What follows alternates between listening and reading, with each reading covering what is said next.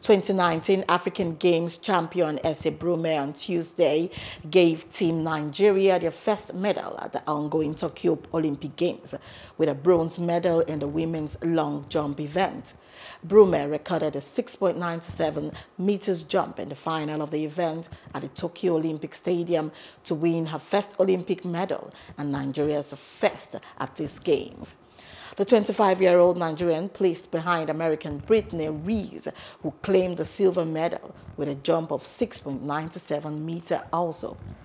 But Brume, who placed fifth at the Rio Games in 2016 with 6.81, had to settle for bronze because her second best effort of 6.67 meters was inferior to Reese's 6.81 meters. Hello, hope you enjoyed the news. Please do subscribe to our YouTube channel and don't forget to hit the notification button so you get notified about fresh news updates.